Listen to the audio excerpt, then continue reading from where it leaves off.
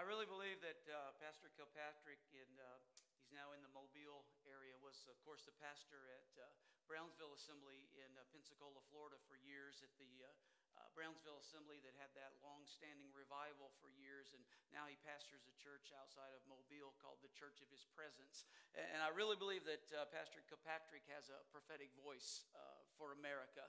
There's been times past that he has said great words that have just resonated in the body of Christ. And I love the way he says that. I mean, I don't love it in a way that I'm proudful or being, arrogant, but it's such a strong word that he says every eye is going to see him, and you better make sure you're on the right side when you see him. How many believe we are living in the last days? How many of you have heard pastors preach about the last days all your life?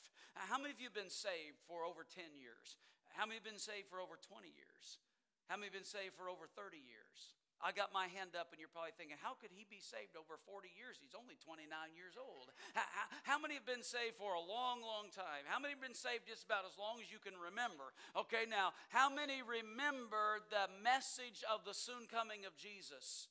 One of the first messages in the body of Christ, Jesus is coming back soon. You know, we used to preach 4 messages, seeming like every Sunday and every Wednesday. We would preach on salvation. We would preach on divine healing. We would preach on the second coming of Jesus Christ. And we would preach on the baptism in the Holy Spirit. How many think we need to get back to some basics? And one of the messages, I gave us a series on this some weeks back, months back, and some of you remember this, but there's a lot of people that are new. It defies my imagination, it really does, that in this day and hour we're seeing prophecy fulfilled in warp speed. I mean, there is more happening in the news every day that is fulfilling Bible prophecy, and yet at least it seems to be like nobody is talking about it. Nobody is preaching about it. Pastors are just settled into their little routines of sharing their little messages and teaching their little programs. But man, I tell you what, God needs to get our attention. And I'm not panicking. I'm not saying that, we need to be overly fearful, but we do need to work while it is yet day. For the night is going to come when no man can work. And some of you have probably been noticing in the media, social media, and different things that a lot of people have been saying some things about the month of September. And, of course, this video, he produced this a week or so ago, right about the first of the month of September. And there are a lot of things that some prophetic teachers, now I appreciate what he said. He wasn't saying he's making a hard and fast prophecy. He didn't say this is exactly, he said it might be. And it might be that we would take note of some things, of some warnings in the scriptures. How many have heard of this teaching this year in 2015 of the blood moons? Does anybody know what that's all about? I'm not an expert on it, but I've invited someone. He may not call himself an expert, but Brother Gary Malloy, that's a member of our church, he's been away for the summer. He's going to be back in a couple of weeks. I've asked him on a Wednesday night, I think it's the 23rd of September, he's going to be studying and he's going to be prepared. He's going to do a teaching that night, the 23rd of September, on the blood moons. And he's been reading. There's a book that John Hagee has written, and a lot of other people have been talking about it. But just to give you an overview, because it fits into this video with the month of September, this year there are 4 blood moons that occur on the Jewish feast days. And this is only the 4th time that this has happened in some 500 years. So this is a very unique occurrence. And in this year, 2014 and 2015, it has happened 4 times. Now, 3 of these have already happened, and the final one is coming up at the end of this month on September the 28th. On April the 15th, 2014, there was a blood moon, and that was at the Jewish feast of Passover. On October the 8th, 2014, there was a blood moon, and that was during the Feast of Tabernacles. In April the 4th of this year, there was another blood moon, and that was on Passover. And then the one that is yet to come, the 4th one of these 4 in these last 2 years, is on September the 28th. I think that's a Sunday, actually, if I'm not mistaken. And that's during the Jewish Feast of Tabernacles. And a lot of prophecy teachers are declaring boldly that this fourfold blood moons that just ahead is signaling something is getting ready to happen. Very significant. Let me just read something here real quick. A blood moon is a lunar eclipse that occurs when the earth passes between the sun and the moon. This blocks the sun's rays from reflecting off the moon as normal. However, some of the sun's rays curve around the earth, causing the moon to appear red during a total eclipse. Because of its vivid color, a total lunar eclipse is often referred to by NASA as a blood red moon. The occurrence of blood moons is quite common, normally happening at least twice per year. Most of us have seen the moon when it's in that appearance and it has changed to red. But when 4 blood moons happen in close succession, NASA refers to this as a tetrad. Tetrads are rather rare, and they've only taken place 55 times since the year 1 AD. And prophecy teachers are telling us that this is a very significant time, because when these tetrads, when these 4 series of blood moons all happen within a period of 24 months or so, some major events have happened, particularly in reference to the Jewish people. The Spanish Inquisition took place in 1492, just after the 4 blood moons of that era, 1493 and 1494. The nation of Israel was born, of course, in 1948, just after or just before the tetrad of 1949-1950. The city of Jerusalem was reunited during the tetrad of 1967-1968. So should we pay attention to these kinds of things? Absolutely. How many know no one knows the day nor the hour that the Son of Man comes? How many know we also should know the signs of the times? Jesus said we should not be in darkness, that they should overtake us, but we should understand and be discerning. Like in the Old Testament, the Bible says that the sons of Issachar were people that knew the signs of the seasons of the times in which they were living in, and they were able to be wise because they knew the times in which they were living.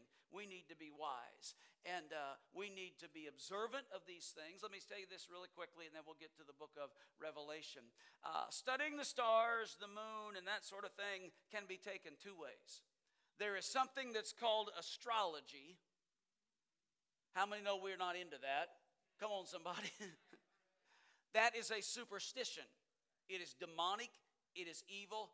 It is satanic. I don't need to get up in the morning and read my horoscope to know whether or not I'm going to have a good day. My Bible says this is the day the Lord hath made. We'll rejoice and be glad in it, for the mercies of the Lord are new every morning. I don't have to look at 2 things in the newspaper when I get up. I don't have to check the obituary to see if my name is in there, and I don't have to check my horoscope to see whether I'm going to have a good day or not. As long as I've got breath in my lungs, and as long as Jesus Christ is Lord of my life, it's going to be a good day, and my intention is to be Satan's worst nightmare every day of the week. But superstitions like astrology we're not interested in, but there is a science, and God is not anti-science. In fact, the more you know about God, you'll find He's a pretty smart guy. He's pretty scientific, in fact. He kind of had a way of creating that, by the way. And so there is a science of astronomy that's not a superstition like astrology. And in the Bible, there are several things that we're told to pay attention to. I'll just hurry this. Genesis 1:14, let there be lights in the firmament of the heaven to divide the day from the night. Let there be signs and for seasons and for days and years. And God specifically said, let them be for signs. Then a couple of scriptures concerning these blood red moons. Joel 2, I will show wonders in the heavens and in the earth, blood and fire and pillars of smoke. The sun will be turned into darkness and the moon into blood before the great and the terrible day of the Lord comes. Revelation 6:12. And I beheld when he opened the 6th seal, and lo, there was a great earthquake, and the sun became black as sackcloth of hair, and the moon became as blood. So we're not dogmatic. I'm not like Pastor Kilpatrick said. We're not saying that this is going to be the end of the world, but we're saying we do need to be aware of these signs because God is trying to get our attention. Everybody still here tonight? Say amen. So take your Bible and let's go to Revelation Tonight we're in chapter 14. Now, I know it was 2 weeks ago since we were in the book of Revelation. Last Wednesday night, we had the promotion for our boys and girls, the Impacts and the Royal Rangers and so on.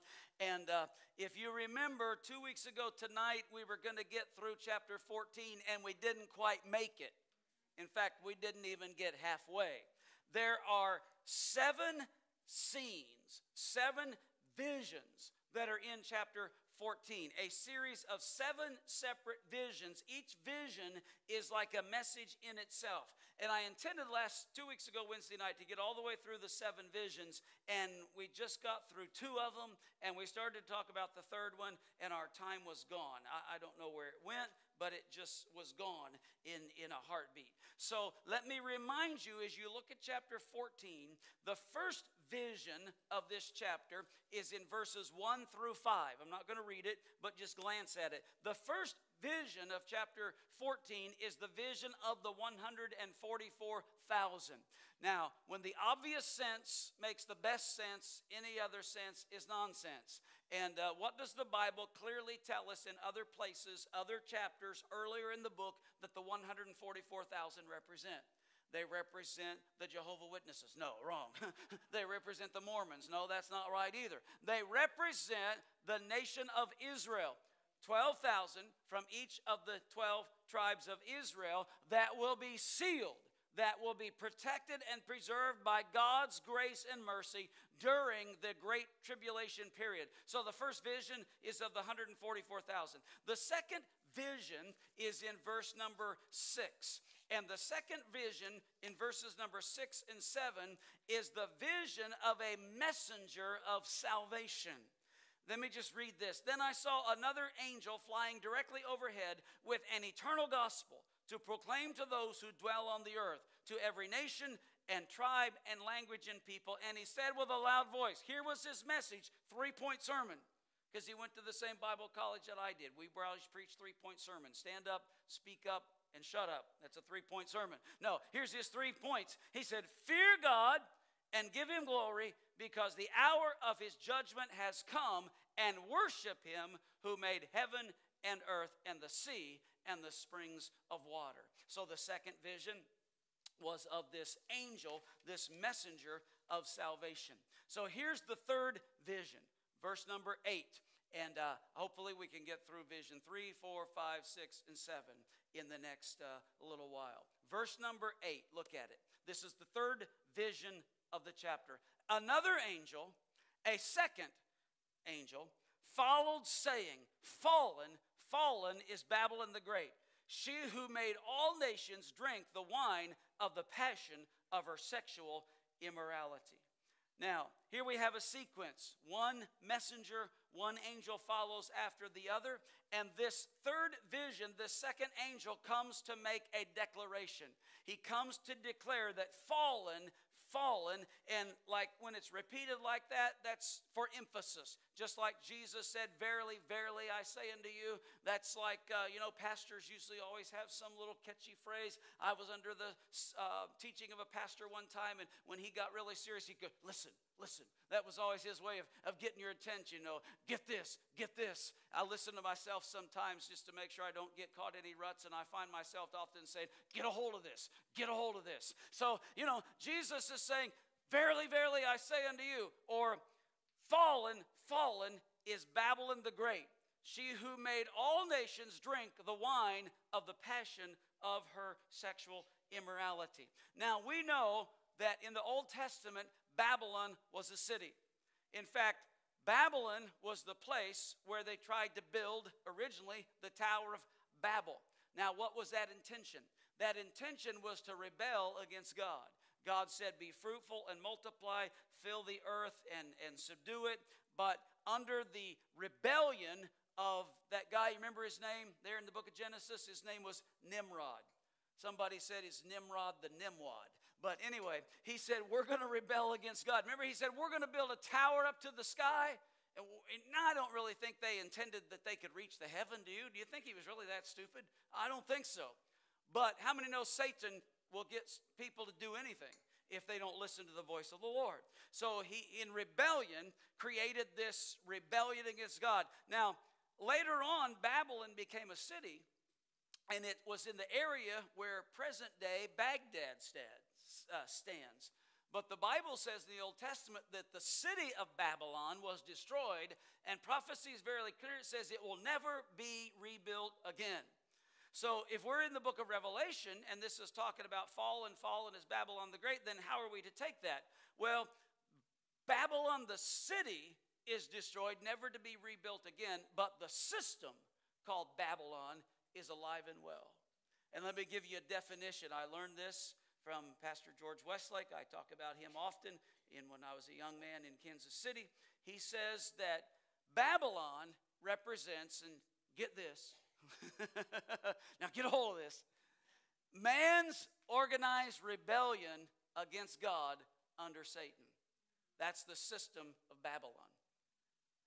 How many realize it's alive and well today in the United States of America? Man's organized rebellion against God under the leadership of Satan. Now, this messenger comes out and he makes the declaration here, fallen is Babylon the Great. And this is just a pronouncement. We won't really see this in its entirety till the announcement comes in chapter 16, then in chapter 17 and chapters 18, it'll all fit together, and we'll discover that Babylon, not the city was destroyed, never to be rebuilt again, but the system of Babylon in the end times, during the Great Tribulation, is going to be threefold. There's going to be religious Babylon. That's the apostate church. That's all of the world religions, the antichrist, the anti-Jesus, all of the nominal religious philosophies of the world, man's organized. How many know Satan loves religion? I mean, he thrives on religion. And the antichrist is going to be very religious. And everybody will think, isn't this wonderful? But it's not true religion. It's false religion. It's the kingdom of Babylon, religious Babylon. But Babylon will also have a commercial arm that has to do with money, that has to do with merchandise and marketing and commerce, and that will be how that Antichrist controls the economy of the world. But it will also have a political fold. So Babylon is threefold. It's religious Babylon, it's commercial Babylon, it's political Babylon. And in the end times here, when we'll see this in a couple more chapters, chapters 16, 17, and 18, this Babylon system is going to fall. We're going to see religious Babylon crumble, we're going to see commercial Babylon crumble, and we'll see political Babylon crumble. So here in chapter 14, this is just merely a preparation, an announcement that it's coming. Fallen is Babylon the Great. She who made all nations drink the wine of the passion of her sexual immorality. And of course, that's a word picture, because often in the Bible, idolatry and immorality fit together. And God looks at idolatry as spiritual immorality, because God had married himself, remember, in the Old Testament, to the nation of Israel. But the nation of Israel often would turn away from God.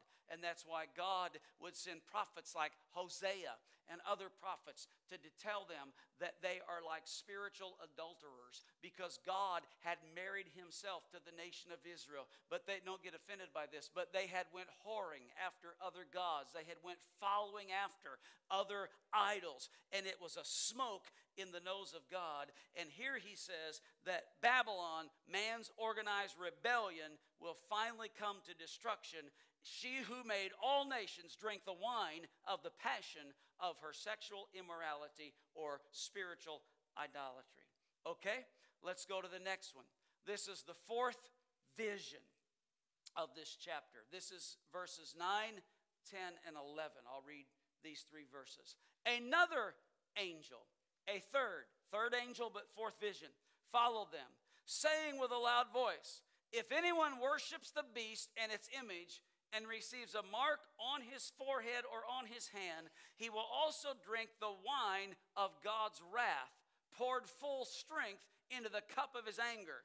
And he will be tormented with fire and sulfur in the presence of the holy angels and in the presence of the Lamb. And the smoke of their torment goes up forever and ever, and they have no rest day or night, these worshipers of the beast and its image, and whoever receives the mark of its name. So this third angel adds to not only the pronouncement that Babylon is fallen, but now is the declaration that those that have drank the spiritual wine of the adultery, the idolatry of God, will also drink the cup of God's wrath. Now, how many know that we serve a God today of mercy and grace and love? How many know that God loves everybody? But how many also know that God is a God of wrath and vengeance and judgment? I think sometimes we need to realize that God is the same yesterday, today, and forever.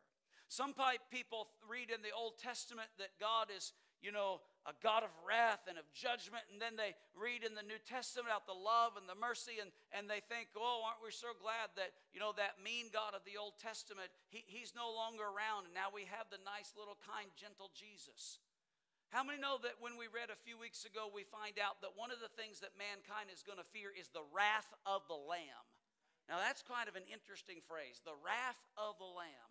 Remember when the heavens depart like a scroll, and when there's no clouds, when there's no atmosphere, when there's no stratosphere, when everything departs and you can just look right up, and remember what they said, they could see up into the heavens, and what could they see? They could see directly into the throne of God, and they saw the wrath of the Lamb. I got good news for you. God is a God of mercy and grace and love, but he is also a God of justice, and he is a God of strength and of judgment, and we had better not think that God's wrath is something that is not going to happen, because God promises it, and it will come on the earth during this time. And here's this vision that he gives of what this is going to be like. Anyone that worships the beast and its image. Was it a chapter or two ago that we first read about the mark of the beast? The beast and his number and his name of 666. And remember what I told you that night? If you have telephone number exchange 666, I'll still call you. That's not a big deal. If you get a check in the mail and it's check number 666 and you're afraid to cash it, just sign the back of it and bring it to me. I'll take care of it for you. We don't need to be superstitious about these things. And here's what this chapter is going to help us understand, that this mark of the beast, this mark on the forehead or on the hand, will not be something that someone can do unintentionally. This is not something that people need to be afraid of. Oh, accidentally, it's going to sneak up on me. No, the people in this time that receive the mark of this beast and the image on their forehead or on their hand will have to totally renounce any allegiance to any god, to any religion, to any source of help in their life other than Antichrist. And they won't do that accidentally. They will do that intentionally. And the reason is there will be, as we'll read in a couple chapters, there will be no way to buy and sell. There'll be no way to survive. There'll be no way to stay alive on planet Earth. So you'll only have one of two choices. You'll either take the mark or you'll die. You'll be martyred. And those that take the mark will not be doing it accidentally or mistakenly. They will be doing it very intentionally. And this is a little bit out of schedule. I was going to say this a little bit later. But let me tell you what. If you've ever heard of someone make this kind of a statement, and I'm trying to be really polite here tonight. We've got some new people, and I don't want them to think that I'm really a harsh guy. But I guess I just need to let it out. If you ever heard people say stupid things, how many have ever heard people say stupid things? Stupid things like this. Well, if I don't make it in the rapture, if I miss the rapture, then I'll just allow my head to be chopped off. I'll just not renounce God. I'll become a martyr, and I'll get to heaven because I'll refuse to take the mark of the beast. You ever heard people say stupid stuff like that? I mean, stupid stuff. Here's my first reaction to that. If they can't serve God today, we've got the church on every corner. We've got pastors on every channel. I wouldn't listen to all of them all the time. You'd get confused as a termite in a yo-yo, but there's a lot of them out there. But we've got churches, we've got pastors, we've got Bibles. You can have your own version. You can have a different version of the Bible for every day of the week. You know, and I'm not making fun of these things, but we've got every good thing that God has given us to the church today. And in this time, that's all going to be gone. And if a person can't follow God and serve Jesus today, what in the world, in their right mind, how in the round world do they think they're going to serve God at that time? Now, let me just phrase so you don't misunderstand. Some people say the Holy Spirit won't be here. Well, that's a wrong, mistaken notion. The Holy Spirit is omnipresent. What's that mean? Everywhere present all the time. He'll be here. He could not ever not be here. That doesn't make really good grammar, but it makes really good theology. God could never, ever not be everywhere. I'm preaching pretty good. Are you getting a hold of this? Get a hold of this. Listen. What the difference is that there will not be a church for him to work through. In 2 Thessalonians, it talks about there's a restraining force that's holding back the work of wickedness. And we say, well, what is the restraining force? Is it the Holy Spirit? Is it the church? Is it this or is it that? And I'm into this now, so I guess I better complete my thought. In that chapter, Paul uses both a masculine pronoun and a feminine pronoun. So he actually neuter pronoun, I guess, which means that the restraining force is both a what and a him. And if you understand that, it is the Holy Spirit, but it's when he's working through his church. The Holy Spirit will still be here, but he will not have a church to work through.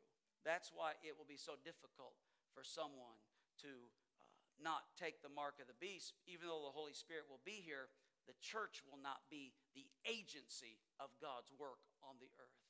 And I'll just mention this phrase. I heard this some time back, and I've gotten a hold of this. I really like it. I don't know what the percentage is, but nearly everything I hear from the Holy Spirit comes through a human voice. Almost everything I hear the Holy Spirit say to me comes through the human voice. It comes through some person. It comes through a pastor. It comes through a mentor. It comes through my wife. It comes through a human voice. And when the human voice of the church is no longer on the earth, even though the Holy Spirit is there, he will not have a church to work through. So it'll be very, very difficult. And the only way to survive will be to be martyred, to take that mark of the beast, or to refuse and literally give your life. So that's that fourth vision there of what's coming. Now you see this chapter is just kind of setting us up for what's going to come in the end of the book here in the next few weeks. So let's go on. Verses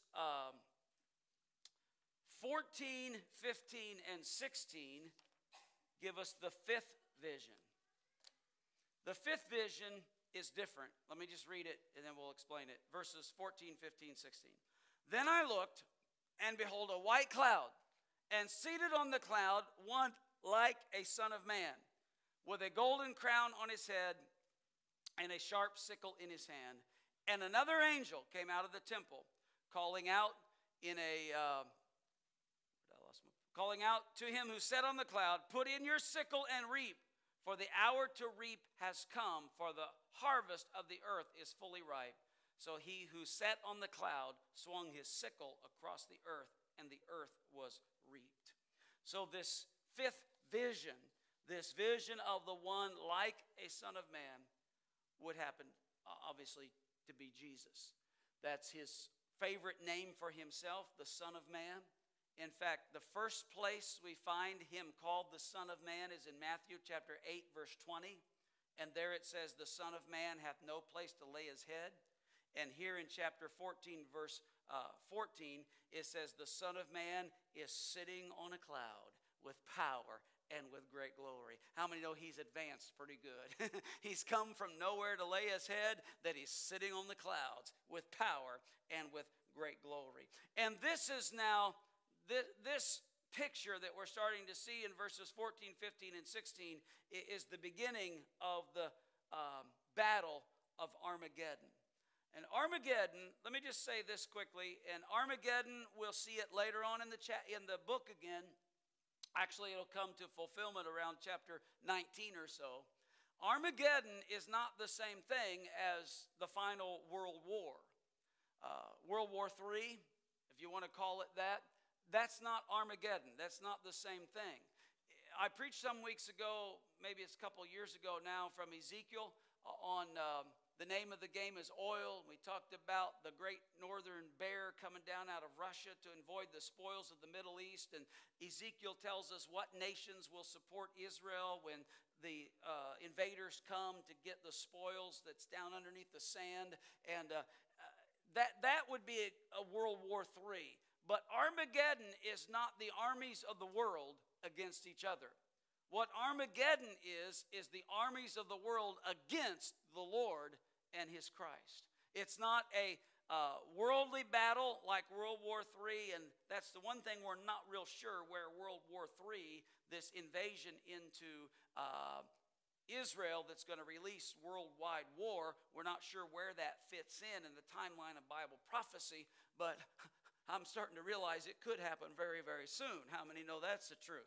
But that's not the same as Armageddon. Armageddon is a spiritual battle where the armies of the world gather to make war against the Lord and his Christ.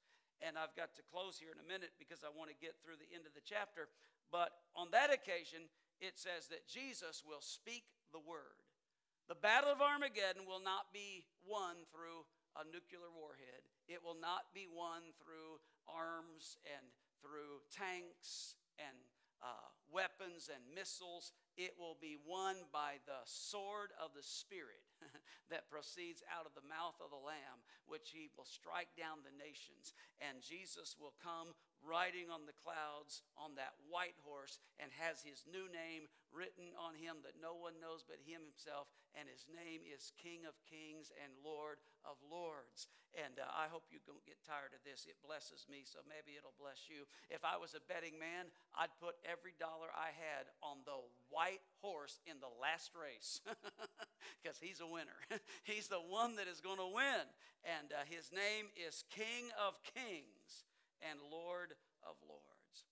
So then the sixth vision and the seventh vision kind of flow together here at the end of the chapter, verses 17 through 20. And I won't have time to develop this too much, but we want to stay on schedule because I really don't want to be in the book of Revelation after the rapture. I want to get it done here in the next few weeks. That was a joke. I won't be here. You won't be here either. Verse 17. Then another angel came out of the temple. We'll let the Antichrist. He can pay the mortgage after we're gone. Praise the Lord. Then another angel came out of the temple in heaven, and he too had a sharp sickle. And another angel came out from the altar, the angel who has authority over the fire. And he called with a loud voice to the one who had the sharp sickle, "Put in your sickle and gather the clusters from the vine of the earth, for its grapes are ripe." So the angel swung his sickle across the earth and gathered the grape harvest of the earth and threw it into the great winepress of the wrath of God Almighty. And the winepress was trodden outside the city, and blood flowed from the winepress as high as the horse's bridle for 1,600 stadia. Now, I'm sure that you're aware this is the pictorial illustration here of the battle of Armageddon that's going to come. The Bible says they will gather together in that valley of Megiddo, which is in the Hebrew tongue called Armageddon. And again, it will be the armies of the world that gathered together to make war against the Christ. How many know Satan has wanted to make war against Jesus even before time began? You know, everything you read in the Bible is Satan trying to snuff out Jesus. They tried in the Old Testament to take out Moses because he was going to be the leader of the people of Israel, and God protected him in the bulrushes. When Jesus was born, Herod tried to take him out. In Nazareth, when it was his hometown, they tried to throw him over a hill and take his life. Satan tries again and again and again, and this final battle of Armageddon is going to be Satan's last attempt, the armies of the world that will gather together to make war against the Christ. And I won't turn to Revelation chapter 19, but there's the story where it says that he proceeds with the sharp sword that proceeds out of the mouth of the Lamb. He strikes down the nations, and he will tread the winepress of the fury of the wrath of God Almighty. And on his thigh is his name that is written, that no one knows but he himself, King of Kings and Lord of Lords. So we'll see all of that unfold in the days that are ahead. But these 7 visions, and I'm amazed myself. I got all the way through it. I'm just amazed. I knew we would do this if we disciplined ourselves real closely. We only got through 2.5 last time, but we got all the way through number 7. And as I said in the beginning tonight, if ever the message of the nearness of the coming of the Lord needs to be preached, it's now. It really is. I can remember when I was a kid, and I know a lot of you can, I would be in gospel preaching, and you would just know that Jesus was going to come that night. And you were just scared spitless that he was going to come that night. Did I ever tell you the story about my friend? I was in high school or so, and my friend came home from school one day, and his parents weren't home. You know, it's kind of like that story. While I was away at college, my parents moved, but I found them. You know, but no, that's not really what happened. But he came home from school one day, and his parents weren't home. They were always there. They always greeted him, and no one was there. He began to look all around. There was no sign of his parents. He began to look out, and he looked up and down his street, and things were just strangely quiet on his street. There weren't any cars moving. And he had decided he must have missed the rapture. He was in tears. He was just overwhelmed with grief. And so he called his Sunday school teacher, which happened to be my mom. And he dials the number, and my mom answers the phone. Hello? And Jay on the other end says, oh, Sister Coates, oh, I'm just so glad it's you. Because he thought, sure, if she answered the phone, he must not have missed the rapture. But that's the way we thought. We need to get some of that thinking back, because in an hour that you think not, the Son of Man is going to come. And this message is just passé. It's old hat. It's not popular in a lot of Christian circles anymore, but it's still true. And a lot of people would say this, and I've got to close, but a lot of people say, oh, I've heard that all my life. I've heard that stuff, and if it surely hasn't happened by now, it probably is never going to happen. Well, there's a better way to look at that. If you've been hearing about it for 50 years, then that means you're 50 years closer to the reality of it happening than what you used to be. So he is going to come, and I liked Pastor Kilpatrick's statement. When you see him, you better be sure you're on the right side when he comes. So let's stand together tonight. Father, I just thank you again tonight for your promises, for your faithfulness. Lord, thank you so much for this night to come together and sing as a family with the youth and the young adults and the team, and to just feel the presence of the Holy Spirit in this room and lift us up and get that word from Jeremiah, call unto me and I will answer you and show you great and mighty things. And we're reminded tonight, Lord, that this month of September could be very, very significant prophetically in the end times. Help us to keep our eyes on Jesus. Help us to be rapture ready. And that means that we're walking right, we're living in righteousness, we're keeping our eyes on the prize of the high calling of God in Christ Jesus. So bless our families as they go home tonight. In Jesus' name we pray. Amen. Amen. The Lord bless you.